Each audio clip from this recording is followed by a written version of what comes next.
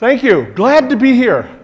It took a lot to get here. I don't know if you were following my adventures yesterday with the travel plans and all that, but I think I visited most of the major cities between here and Cincinnati, including a few that are actually in between. So I don't normally do shout outs, but today I am. If it weren't for travel man Phil, I think he literally bent time and space to get me here. So big thanks to Phil. So why do I want to talk about Rake? Rake has been around since about 2004 or thereabouts. 2003, I think, was actually the RubyConf where I first gave a presentation on Rake. Actually, my very first presentation at a Ruby event.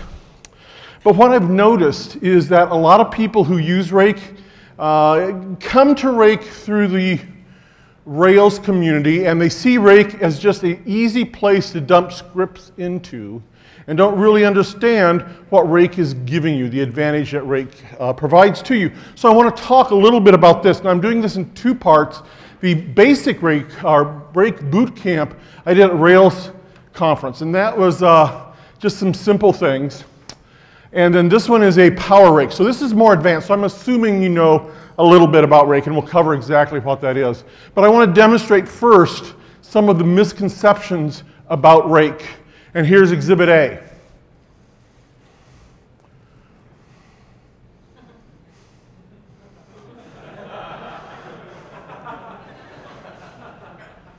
I didn't even know there was such a thing as a power rake. Have you guys ever seen a power rake?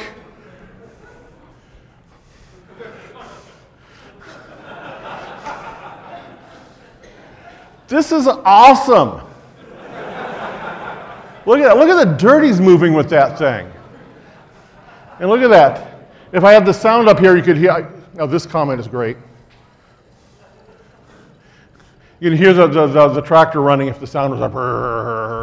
Okay. So wait, there's more. This one is for sand flea rake. And I wonder where this stuff comes from. You know, the English is very stilted, as if it wasn't quite a native speaker. I'm not sure what's quite going on there. Notice I'm on a blind carbon copy, so it's not like they're emailing me directly. But it's actually sent to aficionado. Aficionado. So what in the world are sand fleas? Turns out sand fleas are tiny little crabs that live in the sand of, along the ocean, on the beaches. And they actually dig down into the sand right there where the water is going back and forth from the tides. And you can get a sand flea rake that you catch, you put it in, the sand washes out and the sand fleas remain behind, and then they make awesome bait for surf fishing. So that's what, that's a sand flea rake right there. So you didn't expect to learn this today, did you? Now you might wonder where the icon of rake comes from, and this is actually a version of a fire rake. And a fire rake is used to dig up the ground. The teeth here are very sharp, and use that to kind of break up the ground to create fire breaks when fighting forest fires. So that's kind of what rake, the icon for rake is built on, is the fire rake. So, quick review of what I'm assuming you know about Rake already. First of all, Rake is designed to automate tasks with dependencies. For example, if you wanted to make mac and cheese, you need to boil water, buy pasta, buy some cheese. To buy some cheese, you need to go to the store. To buy pasta, you go to the store. And you can declare the dependencies between all these tasks in a basic Rake file using the task nomenclature, the task name, and giving the dependencies here of where they go to. This is all basic stuff. I assume you know this already.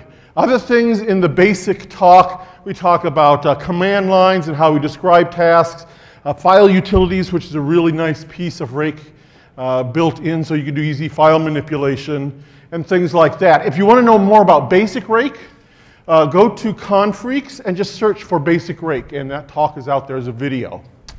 But with that in mind, let's work through a more complex example than what we covered in basic Rake. And this example is given to us by our user. His name is Bert. And he wants us to create a directory of thumbnail images given a directory of regular images. So our directory looks something like this. It's a project directory. Under that, we have an images directory.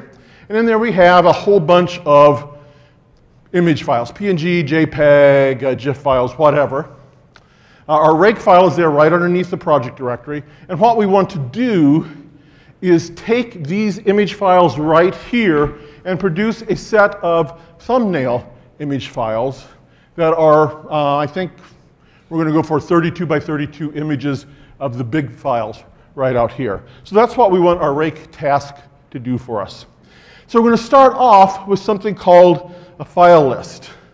I find file list to be one of the more powerful pieces of Rake. In fact, I have been known in my scripts just to say require Rake, so I get the file list object.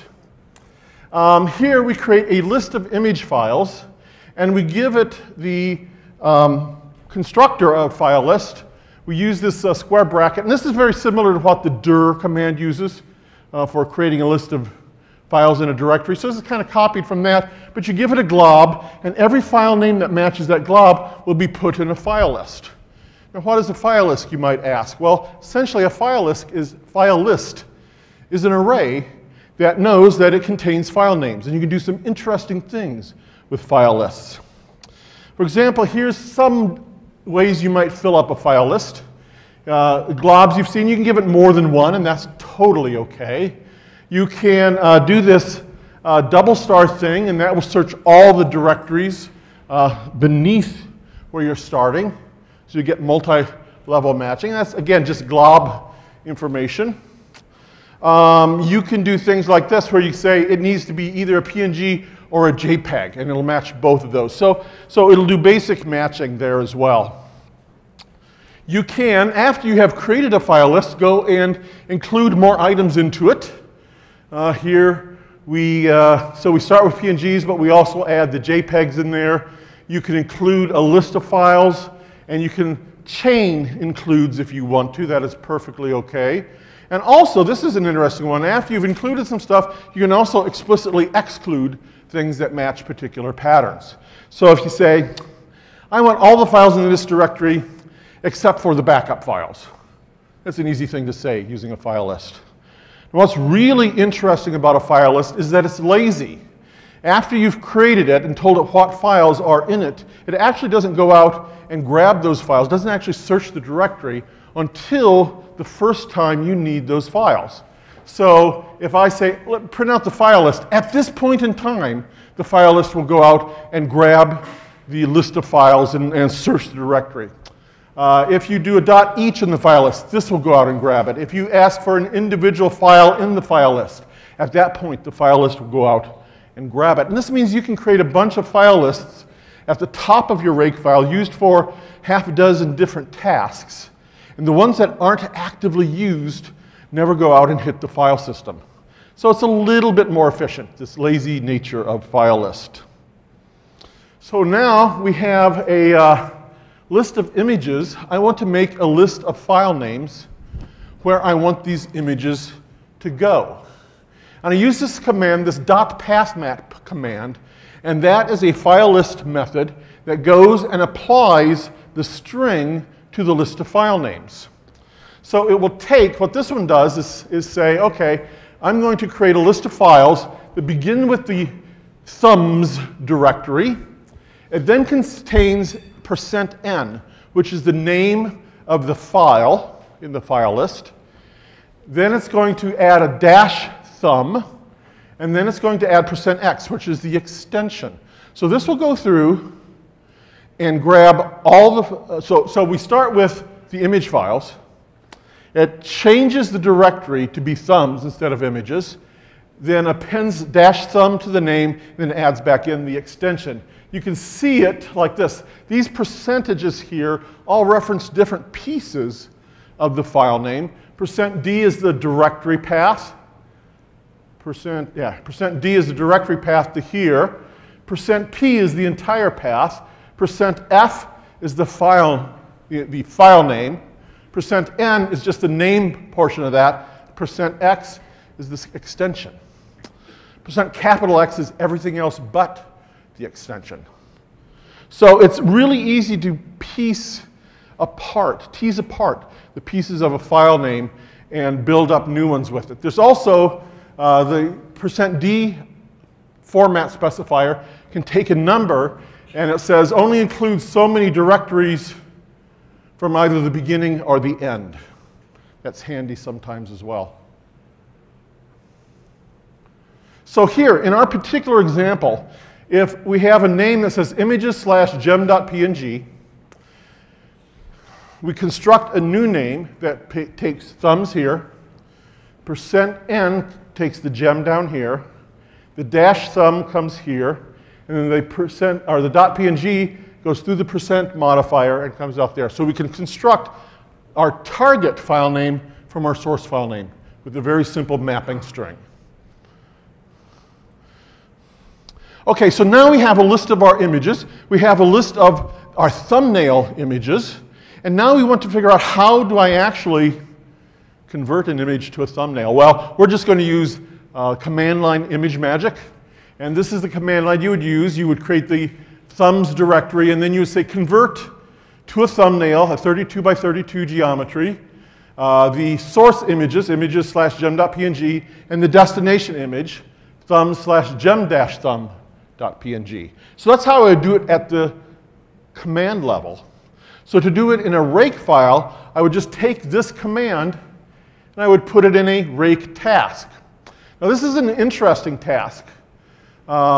This is actually a file task, and I think this was mentioned earlier today, that file tasks are a little bit special. Regular tasks in Rake know about dependencies, so if you ask to do a particular task, it will run all its dependencies no matter what. But file tasks don't always trigger. The file tasks are used to create files, and if the file is already created, a file task is smart enough not to go out and do that extra work. And it does it by checking what it depends upon, and if its file stamp is newer than everything it depends upon, then there's no reason to rebuild it. So pieces of this. We declare it to be a file task, not a regular task. We give it the name of the file that we want to build. We call this the target file. We give it a list of source files. These are the files that are needed to build this target file. And then, okay, so that's the basic file task declaration. Then inside the do block, we just give it the command to run ImageMagick and convert those files. And we put it in an sh command, and that's Rake's way of saying, just run the shell command for me, please. All right. File task. Let's just kind of reiterate this. The name of the file task is the name of the file that you want to create, the name of the target file, the thing you want to be created. Now, if you're familiar with namespaces in Rake, file tasks do not obey namespaces. The purpose for a namespace in Rake is so that you can separate your tasks into different groups. But if you're dealing with files in the file system, an artificial separation into a namespace isn't going to buy you anything. So file tasks totally ignore namespaces because they are tied to the files on your file system. File action is only triggered if A, the file doesn't exist, or it's out of date. In other words, a timestamp indicates that its prerequisites are newer than it is, then it needs to be rebuilt. Prerequisites, same thing as source files. So we can say that a file task is nothing more than a recipe for building a target file from a list of source files. It's the whole purpose of a file task. Okay, so cool. So now we know how to use Rake to declare how to build a single thumbnail image. But what if you want to build multiple thumbnail images? Well, one way to do it would be just to declare multiple file tasks. And you do it like this. Yeah, I saw someone go, that was my thought exactly. This would work for 2, Thumbnails, this might work for 3 thumbnails. Beyond that, it gets a little bit unwieldy. So what we really want to do is use Ruby to do this. Let's take this and put it inside a loop. Now the key here is that we want to iterate over the target names and the source names at the same time. So we're going to do a little trick where we take our list of target names and we use zip. How many people know what zip do? Let's ask it the other way. How many people don't know what zip does? Okay, zip is a really cool Ruby method that takes 2 arrays and takes the first element of each array and puts it in a pair, and then takes the second element of each array and puts it in a pair, and returns a list of all the pairings between those 2 files. First elements, second elements, third elements. So it'll take the first thumbnail file and the first source file, pair them together. If we iterate over that list of pairs, we will get the target file and the source file each individually, each time through the loop. Then, if I have the source file and the target file, it's easy to dynamically declare a file task that says that particular target depends upon that source. And this is how you build it. You run the shell command and pass in the source file and the target file. Nice. I only figured out that zip trick recently. I used to do really strange things like recalculating the name of one of them from the other. And I thought, I've got them both already. Let's just zip them together and iterate over it. Okay, so we're going to add a couple more just regular Rake tasks. Down here, we're going to have a task called convert that depends upon all the thumb files. Now, what this means is when I say Rake convert, it will go say, okay, I need to run the convert task. To run the convert task, I need to build all its prerequisites, and its prerequisites are the thumbnail files. So this is an easy way of having a single task that will rebuild all your thumbnails for you. And then one more declaration down here at the bottom. If Rake has a default task, if you call Rake with no task name on the command line, it runs the default, and we say the default is convert. So that's an easy way of setting up the default. So convert builds the thumb files. Each thumb file grabs the source file and runs it through ImageMagick. And if we actually run this, you get something like this. And I left out the convert thing here is a little abbreviated because it would just fill up the screen. Rake convert, we get, and I've only got 2 images out there right now. And when we're done, we look around and say, oops, I have my images directory, but I was supposed to get a thumbs directory as well. What happened to that? Well, we forgot to say to create a thumbs directory. Now, I'm a little disappointed in this because I really wanted the convert thing to fail and say, hey, there's no thumbs directory. But evidently, ImageMagick doesn't care. It silently fails and Rake can't detect it. It's okay. The funny thing is sometimes it does fail, so I haven't figured out what the deal is with ImageMagick. But if it were to fail, if a shell command fails, Rake would fail, and you get that immediate feedback. So let's go back and let's fix that. The easiest thing to do is to create a directory task. And the directory task is just like a file task, except it knows that it's building a directory. So we don't have to give it any body because the action to build a directory is just say make dir, and Rake knows how to do that. Plus, it's a little bit smart in that if you give it directory slash directory slash directory, it knows that the nested directory depends upon its parents. So it will build the entire directory path all the way down.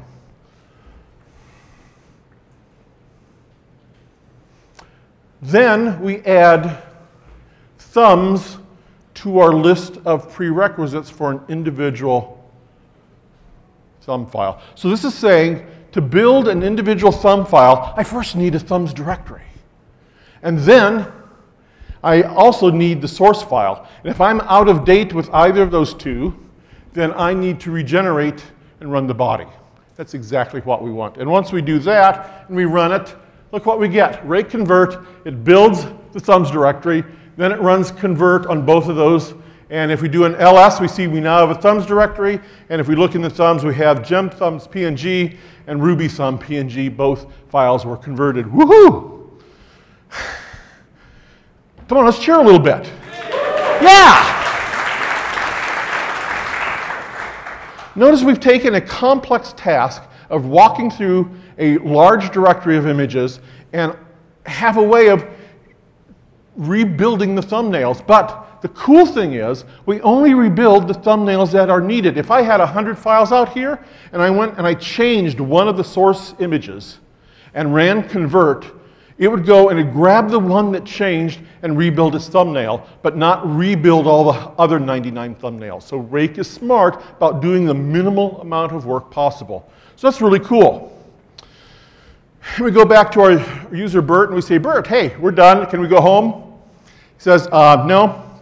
What I actually want is you to take all those thumbnails and merge them together in a single file. I have no idea why he wants this, but it makes the example work out really nice. So we are going to add another file task, and we're going to put all the thumbnails in this final.png, and it's just going to be up in our main directory. And this is the actual thing that our customer wants. He actually doesn't care about the thumbnails. He just wants this final thing. It depends upon all the thumbnails, and how to build it, it's just running the ImageMagick convert command. We give it a list of all the thumbnail files, and we just say append to final.png, and that will take all our thumbnails and build an image with all the thumbnails. I think they stack vertically then. So it gets a big, long file of all the thumbnails, 32 by 32 each of them. And we run that, and we see it actually does it. Build the thumbs directory, convert each image, append them to the final PNG, and ta-da, we're done. Notice if we say Rake convert again, Rake says, I did that already, go home. All right. Now Bert says, I only care about the final.png file. I don't actually care about all those thumbnail images. I want to be able to clean up the directory and get rid of those when I get the final product that I want. So if we think about this, we have a set of source files that are run through, and they generate a set of intermediate files that are our thumbnail files, and they are used to build together the final product. So if I want to clean up the intermediate files, these are the files right there in the middle that I want to disappear. We're going to call that the clean action. There's also what I call a clobber action.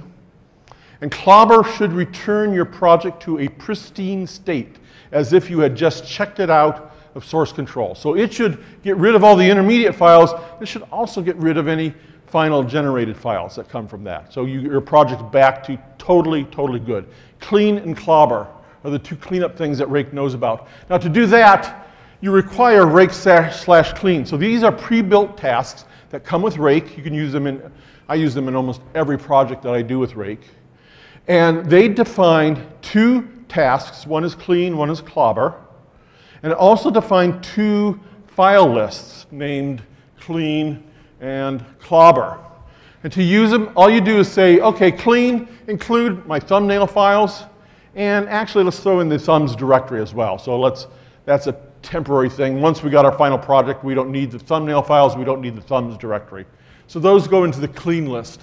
The clobber list gets a list of all the final products, things that you have to remove in addition to clean to get back to a pristine state.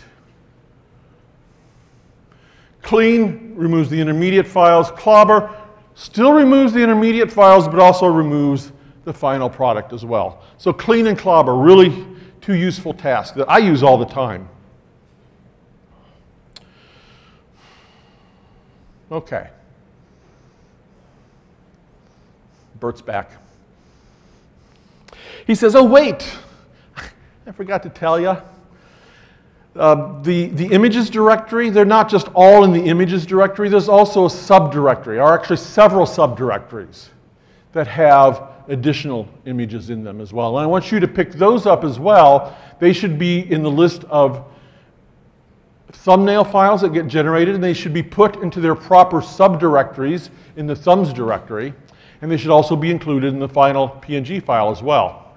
Okay, so what he's done to us here, he forgot to mention there are other directories underneath images, and when we generate the images, we need to match the directory structure here over there as well. This gets a little bit tricky. So there's a couple things we have to do to our Rake file now to make it pick up those things. First of all, we're going to tell Rake that not only do I want all the PNG files in the images directory, I want them in all the subdirectories as well. That's merely adding a star star to the file list. Okay, that part was easy. However, the old file path map command here just stuck the thumbs directory on in front of the base file name. If there was nested directory structures in that path name, we have to honor those and leave those in. So what we want to do is actually replace the directory images with the directory thumbs. And we do that in path map. This is an extended command in path map. So it's %d. So this is still the directory. This is the directory part of it. But I'm saying that when I build up the directory part, every directory that begins with images should be replaced with thumbs. It's a simple substitution command. That honors the directory structure in the original and allows us to continue.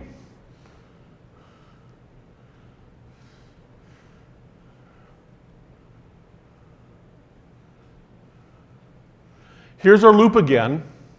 Now, instead of putting thumbs in here, I have to put the containing directory, the directory that contains the thumbnail.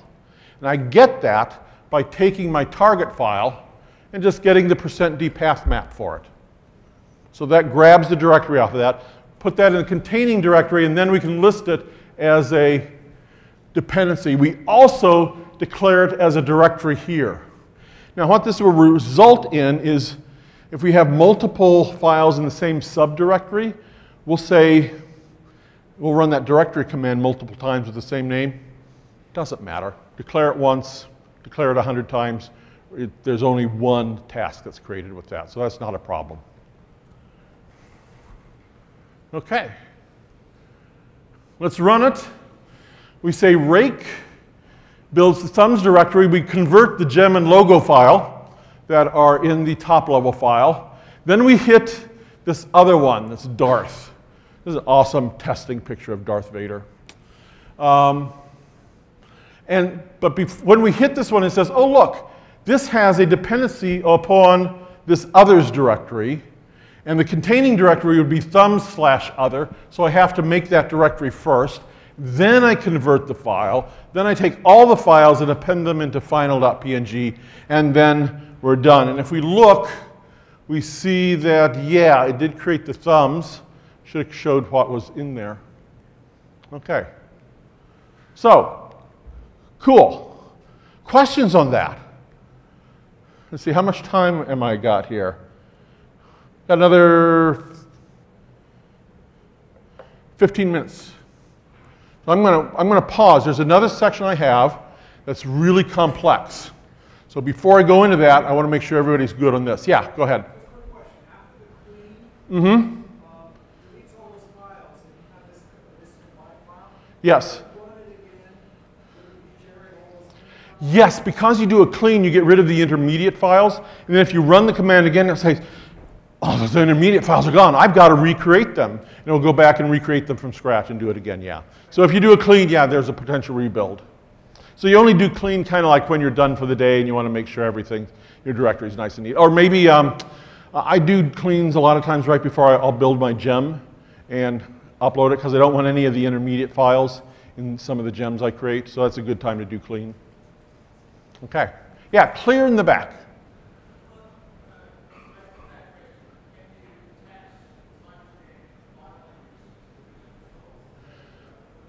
Okay, you're really faint from all the way in the back, but I think you asked if I could attach timestamps to the files? Okay, thank you. I have a mic, but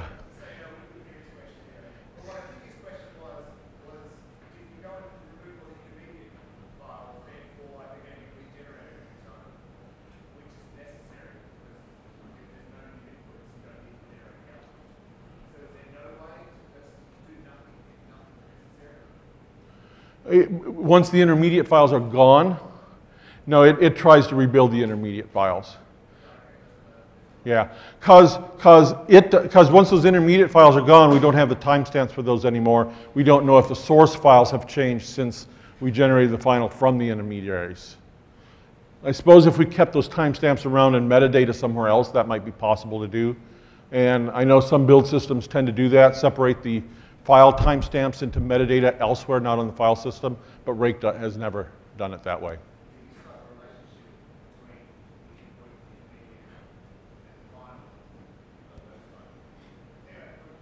Okay.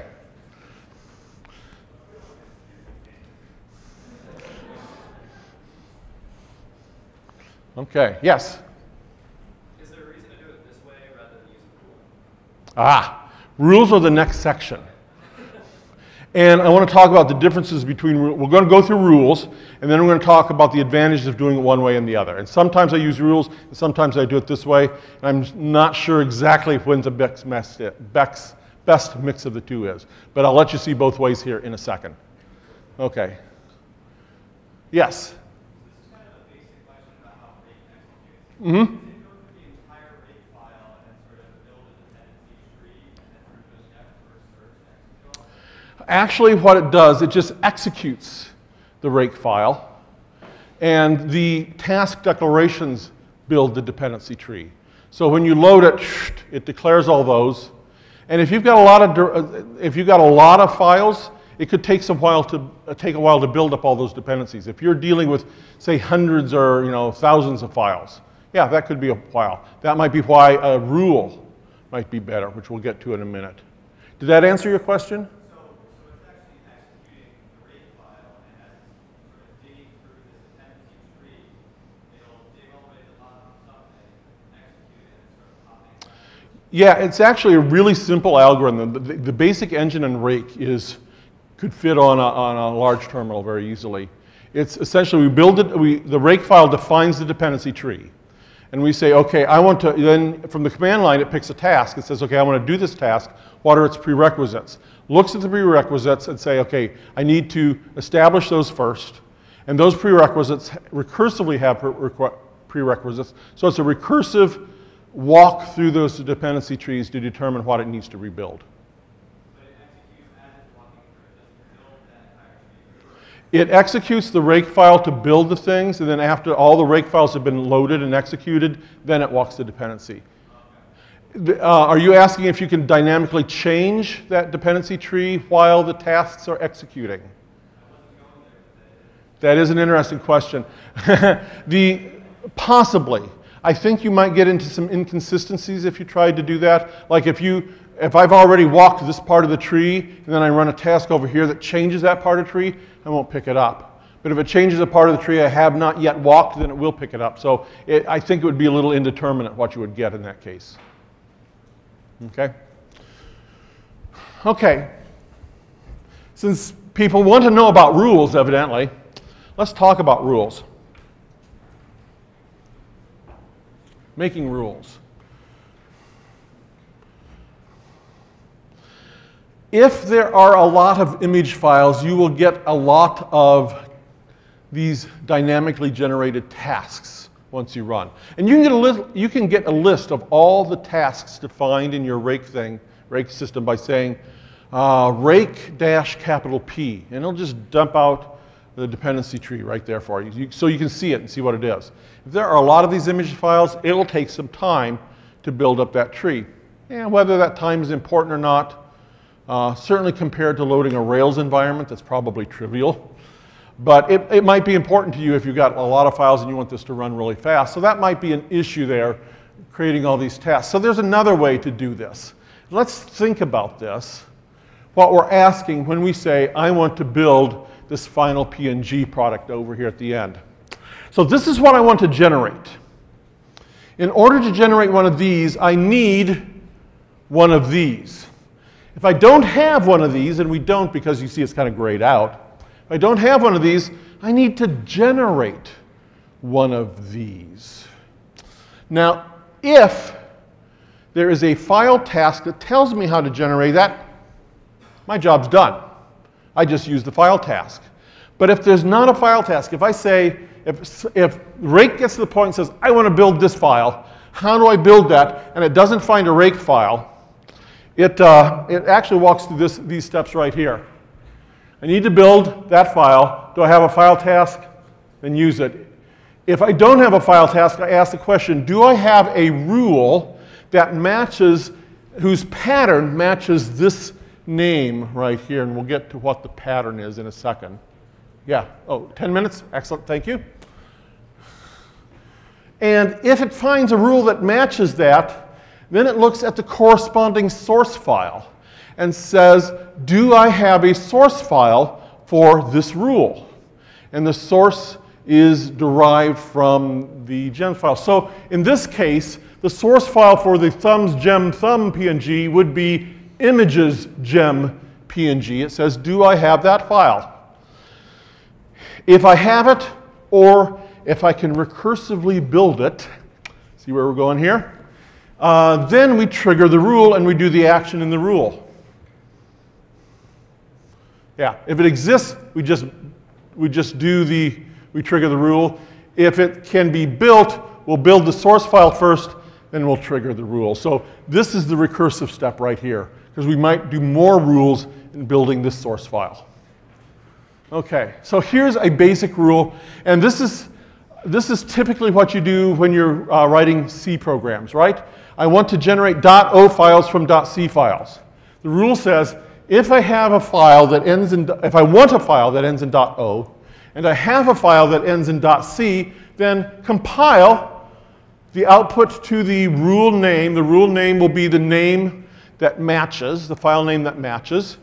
And using the r.source. R.source will be the generated source file name when, for matching that rule. For example, to build xyz.o, the source file would be xyz.c, so they always match. The rule name and the source file always match when given a rule. And notice we pass the rule object in here as a parameter to the block. And that's so we can access the name and the source for that particular rule, for that particular triggering of the rule, actually. Now this is a simple one, and this is stolen exactly from Make. If you ever do any Make files, this is almost exactly identical to what Make does. Okay, but Rake has more complex rules, because sometimes the things you want to build aren't in the same directory as what you want, or sometimes the pattern matching isn't just a simple file extension thing, and that's certainly the case that we have here. So in this case, I can put a regular expression in here for the matching part, and then I will pass in a lambda object here to figure out how to take a match, the file name and map it to a source name. So this will be a mapping lambda. We'll map a rule name to a source name. So here's a real example from our system. And I declared the lambda in a separate line because truthfully, if I put this in line here, it would be confusing. So let's create the lambda and let's call it toImage. This is a lambda function that takes a file name and maps it to the image directory. So it's kind of the reverse of what we used PathMap before to do. So if it starts with thumbs, we change it to images, and we take out the dash thumb. So it gives us back the original image file name. The pattern, the regular expression we use, is anything that begins with thumbs and has a dash thumb in it and ends in a GIF, a JPEG, or a PNG. So if I try to generate a thumbnail matching this, and after I take the name that matches this, run it through the lambda and get a source name, if that source name exists, or I can build it, then I'll trigger this action, which is to convert the thumbnail to that. And the nice thing about this is one declaration. If I have 1,000,000 thumbnail files, I still have only one rule. So I don't generate a lot of these dependents. So this is kind of like method missing, but the Rake version of it. Okay, if I can't find an explicit task to build it, then here's the default one I can use.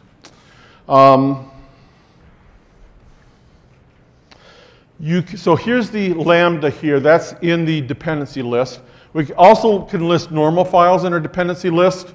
So those are considered as well. And that's just normal dependency. Everything but the lambda is just normal dependency. OK. That matches the sum. Here's our lambda here, and just additional dependencies there. Yeah. Now, I still got to handle those subdirectories. Those subdirectories were handled were handled individually in each of the dynamically generated file rules. When I use a rule, I've got to do them elsewhere. And what I decided to do is just to take the list of thumb directories here, or excuse me, the image directories. I start with all the images, and I select out anything that's a directory. So now this is a list of the image directories. I want to mirror that over in the thumb directory, so I take that and I path map it through and just exchange images with thumbs. And then I get a list of all the thumb directories I have to create. And then, oh, it's not here. Then I just iterate over these and declare each of these as a directory. It didn't make it into the slide, but that's all you have to do.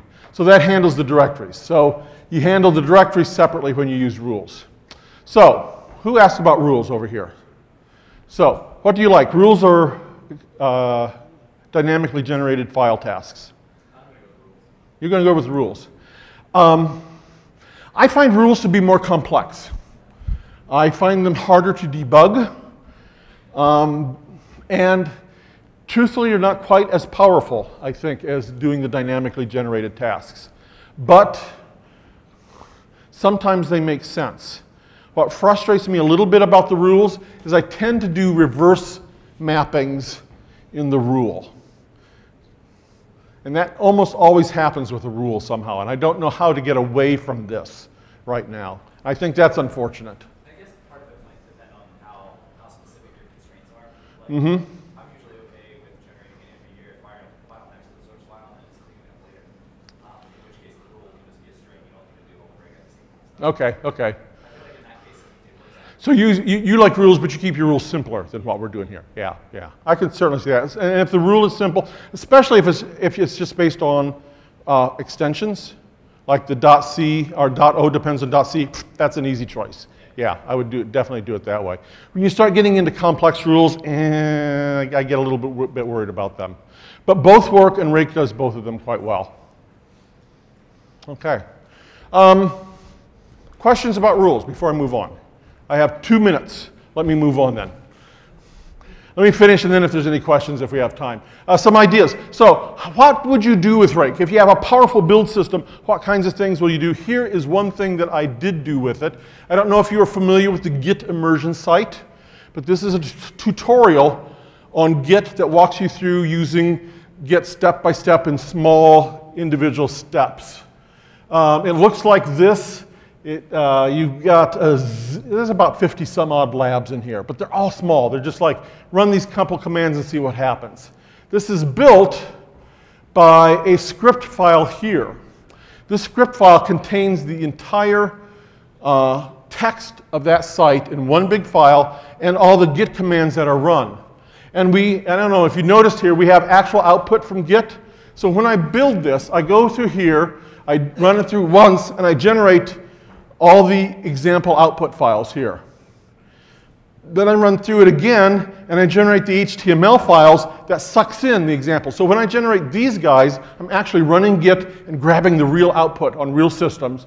And then I run it here, and I build the HTML files from there. The whole thing is orchestrated by a Rake task that does that and knows how to rebuild the site incrementally. If I change one small thing, it only needs to build the portion of it that is done. And finally, I have a Rake task that pushes that up to GitHub. We're using the GitHub pages, so it's easy to publish this stuff right out there. And it's a really nice way of creating a static website. A very complex static website with lots of links between files. But you change one thing, regenerate the thing, and it's out there. Rake is perfect for that kind of job. So, time for a question? One question. We got one question. Who's the lucky one question? Ding. I heard the ding. One question. Okay. No one has a question. Awesome. That means I explained really well. Thank you for having me here today. It was fun. Thanks.